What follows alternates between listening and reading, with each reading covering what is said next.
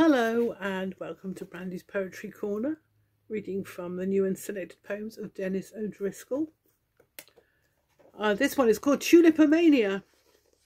It was something that happened back in the, I think, 18th century, when the tulip was discovered and people went mad. So this is Tulipomania by Dennis O'Driscoll. And who on earth would blame them? Those Dutch merchants, prepared to give up everything they owned for the pearl of great price, that is, a tulip bulb.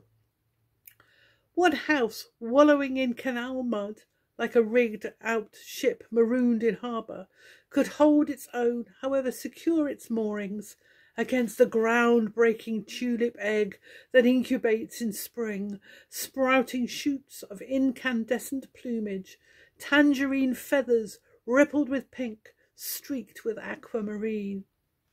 And who, with his priorities in place, would hesitate to exchange his very home for the tulip that leaves no blood-red trail of perfume, but proceeds to make its bed in the tactile gloss of satin sheets?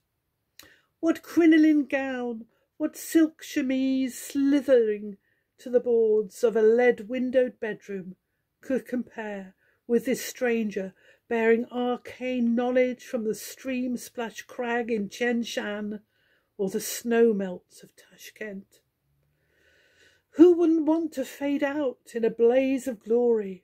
Who wouldn't sacrifice himself of an altar of urn-shaped tulips, a pyre of flaming crimsons, smoky maroons?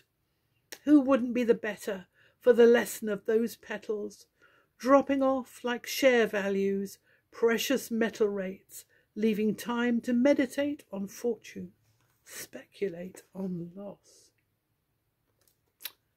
Thank you. That's a poem to ponder on, isn't it? For other poems read by me, look me up, Brandy Pearson, on YouTube. Thank you.